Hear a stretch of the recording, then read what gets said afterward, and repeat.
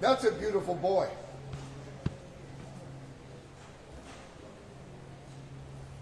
When Joanna testified on the stand, you saw that she had a dog with her to keep her calm.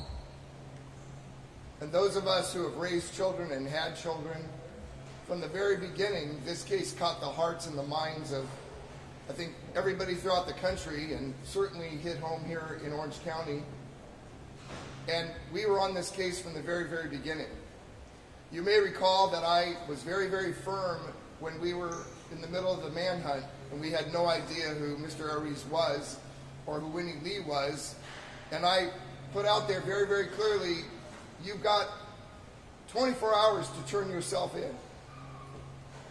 Why did I feel that way? Because I'm a human being. Because I've raised 2 children with my wife. And a mom literally held her son, whose heart was bleeding, on the side of a freeway here in Orange County because of the reckless and just cold-hearted behavior of an individual who decided that he would carry a gun, and when the right time presented itself, he would use that to take a human life, or at least to scare somebody to the point of being completely reckless. I texted Joanna this morning, and I asked her a question. What is Aiden's favorite color? And she said turquoise. And I looked through my ties, and I looked for the only turquoise I could find. A little bit of turquoise. And I texted her a picture of it, and it came out kind of yellowish, and she said, oh, I love yellow too. And I go, no, Joanna, that's actually turquoise.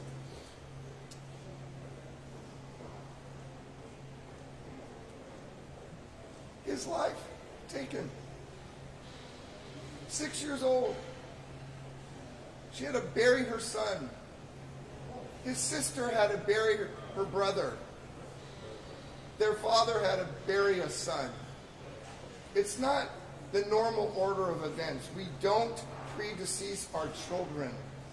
That's why this has hit home, I think, with everybody in Orange County and across America, because your children don't die before you.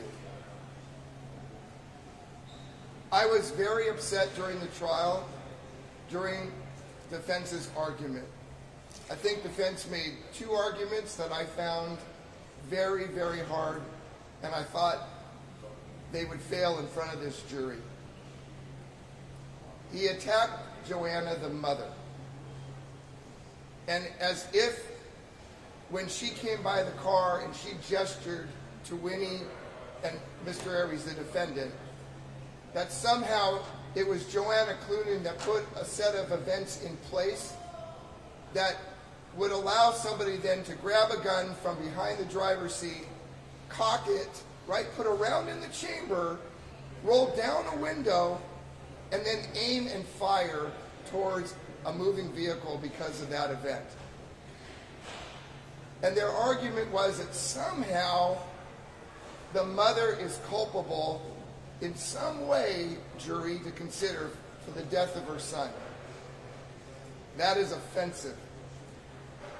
And the other argument I felt was extremely troublesome was that in order to argue that this case should be reduced down from a murder to a manslaughter, the elements of finding that, the jury would have to find that an average person in that same car under the same circumstances would have done the same thing. I am so grateful to this jury because 12 people, citizens of Orange County, made it very clear that is not the new world order, because people are acting irrationally and crazy out on our roads today. That's not okay.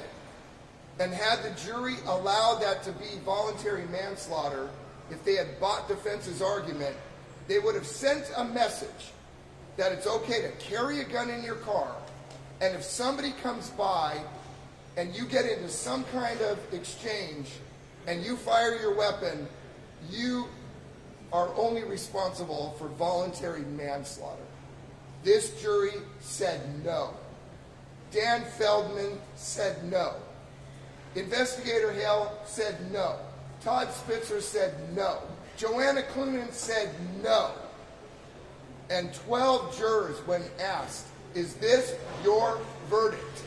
They said yes. Sometimes verdicts don't always go our way, and we respect the outcome.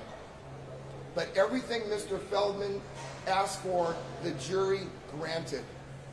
I am so grateful to the Highway Patrol because their investigation was second to none. We had a manhunt in Orange County. The car was secreted in Whittier, and we needed to find these people. And as you know, a reward was put up by the Board of Supervisors, and we will be working, at least the Board of Supervisors will be working in direction of whether or not they're going to find out who provided information. But I want you to know that $500,000, I spoke to Supervisor Chairman Wagner this morning and Katrina Foley, Supervisor, and there's still $500,000 out there that's still alive and well for a reward. However, we still have the prosecution of Winnie Lee, and we still have sentencing, and so we won't be discussing a lot of details about that. But I want to remind the public, there is still a $500,000 reward leading to the conviction which occurred today. So we are grateful, we're thankful. We're thankful for your coverage because you are letting the public know something very important.